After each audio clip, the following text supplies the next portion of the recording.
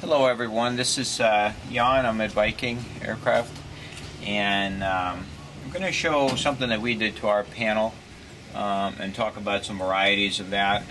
Mostly it's just to make it easier to work on something like this. We have some piano hinges that we've installed back here, and it's really in order to be able to kind of pull the panel out and be able to fold it down. If we did this again, I probably wouldn't use the hinges. I'd probably just cut this panel and just use the top lip and rivet that in, and then put nut plates. Then you can use a flat sheet of metal to make your panel. This is kind of neat using the piano hinges, but it's also a little bit hard to get it all lined up properly. But what we're really interested in seeing is for people that have built airplanes before, and also aircraft mechanics and avionics technicians, they know that that would be the last one they built, where they would not have real access to the back of the panel and some place to mount the avionics, cables, batteries, solenoids, such and such. Because building the plane thinking that you never have to fix it is really stupid. There's nothing, no matter how good work you do, that you don't have to go back in later and tweak something, replace something, get something working and all that.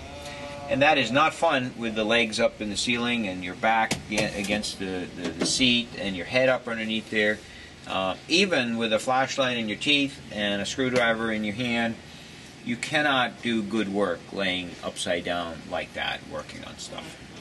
So we got two things going in our favor here. One is this large shelf in the back here. Okay, this entire area has been made into an aluminum shelf. Could actually be like 1/8" aircraft plywood too, varnished, because that's also easy to screw things down to and so forth. But we used aluminum, lightweight aluminum with some stringers in it.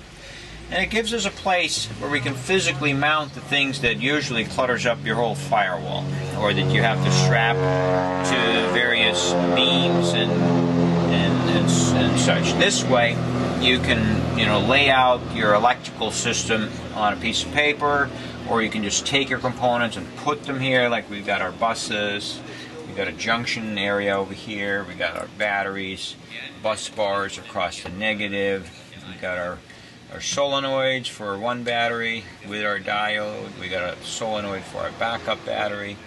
We got a computer that operates the engine, and so forth and so on. Basically everything that we would need. And then we also have a wire bundle that has enough slack in it in order to bridge across to this fold down panel.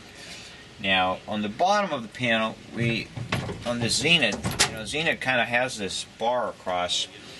And what we did is we took number 10 stainless steel 8L clamps and took the rubber off of those.